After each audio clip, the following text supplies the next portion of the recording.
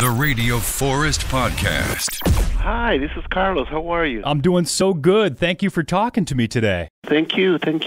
You're coming to Boise, Idaho, March 26th in support of the new album, Blessings and Miracles. And before we start, can I just apologize to you? Now, I talked to your wife a few years ago, and she said you'd be fine with this. But about 4 years ago, you and I were supposed to talk, and I canceled the interview. My newborn son at the time had a doctor's appointment, and I decided to cancel and go with my wife because when you have kids, as a man, there's not really anything that you can do, right? It's all about the mom and the baby. And I really thought like I should be there. And your wife was like, he totally would understand that. Oh, yeah. What we can do is support, sometimes just being next to the person quietly with your eyes focusing on love, this support system. Yeah, and you're a big supporter of kids. I know you've got your own school. What was it about your education that made you decide that something's missing and you needed the Carlos Santana Arts Academy? Children need to know that it works, unity and harmony, and what children have naturally anyway, which is purity and innocence, that's going to work. That's going to be the glue, to keep the world together. So for me to promote music that sound resonance vibration that transmits a frequency of love and harmony and peace and light and joy, that's what's happening. You sound pretty spiritual, and I've got a little bit of a connection between you and John Coltrane, and let me know if you see this too. You both are these huge, successful, inspirational musicians, and both have had like a major spiritual awakening. Do you feel any sort of connection to John Coltrane in that aspect? Oh, yes, absolutely. The mission and the vision is the same.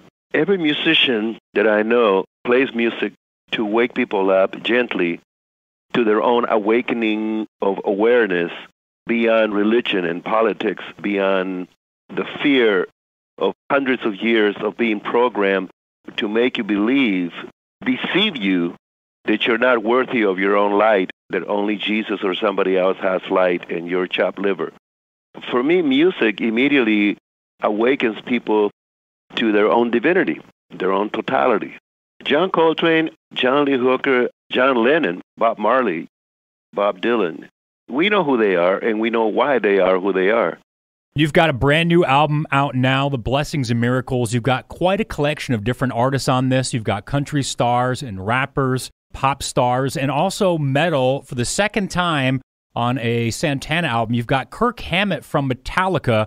Now, I know some of this was recorded in different locations, but is there any chance that Kirk brought that Peter Green 1959 Les Paul guitar? Yes, he did. He let me touch it, too. I missed it. I used to touch it a lot. Peter Green used to come and visit us a lot in 1970 and 71. He would just showed up at the gigs and bring the guitar, and he let me touch it, that supernatural guitar. So, yes, very grateful. Marcos Segueda and Kirk Hammett, they sounded incredible on America for Sale. Yeah, and I guess Steven Tyler was the first call, so the Death Angel angle, that came from Kirk Hammett himself? Yes.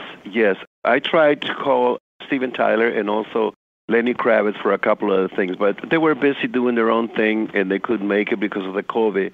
I asked Kirk Hammett if he knew someone who could do this thing, and he said, yes, my good friend Marcos Segueda. So that was perfect. Going back to Peter Green real quick, what did he think of your version of Black Magic Woman? Did you guys ever talk about it, or did he give you any feedback? No, but I believe he liked it. The whole world liked it. Why wouldn't he like it? The checks that kept coming in, the royalty checks, he can help a lot of people in his own family with it. Also on this album, you've got a version of Whiter Shade of Pale.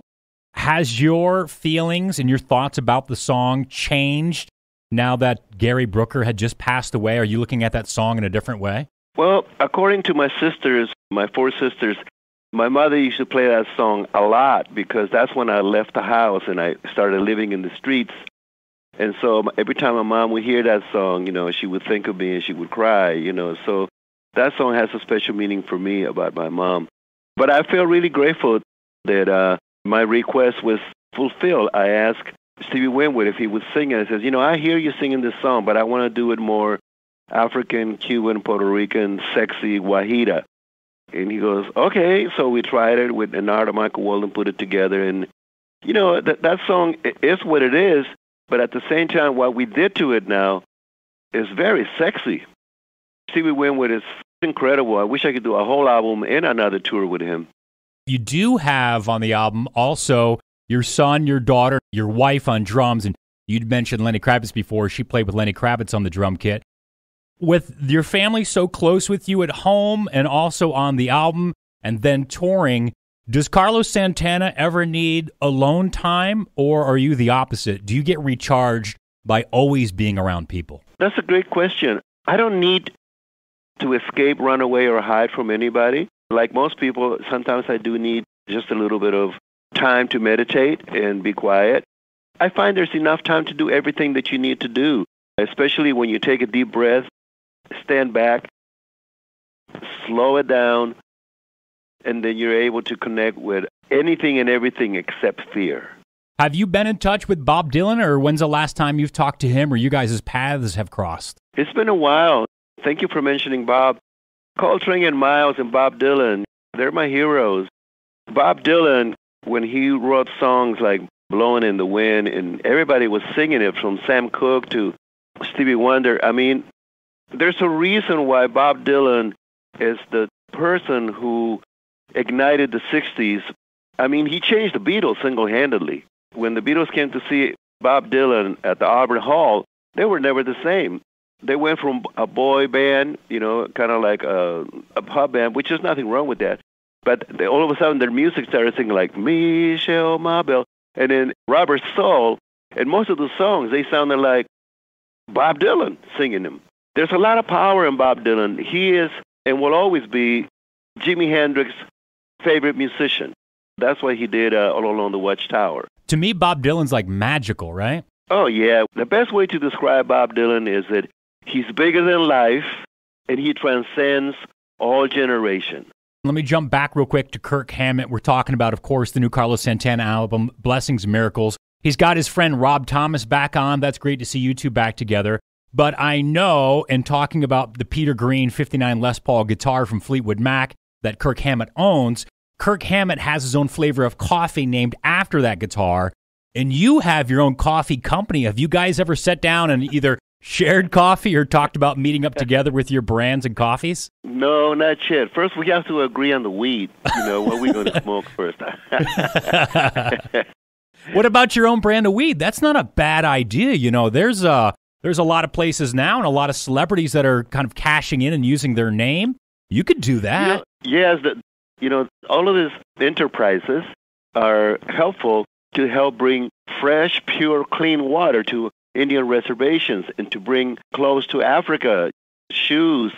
All of these enterprises that we musicians are able to endorse, they help us help the world. It's really energy going back to energy. Carlos, thank you so much. I could talk to you for 100 hours. March 26th, you're in Boise. It's been a couple of years. I think the last time you were at the Idaho Botanical Garden, but you're inside now, Extra Mile Arena. New album out now. Again, Rob Thomas and G-Eazy and Steve Winwood and Kirk Hammett and the lead singer from Death Angel all appear on the new one out now, Blessings and Miracles.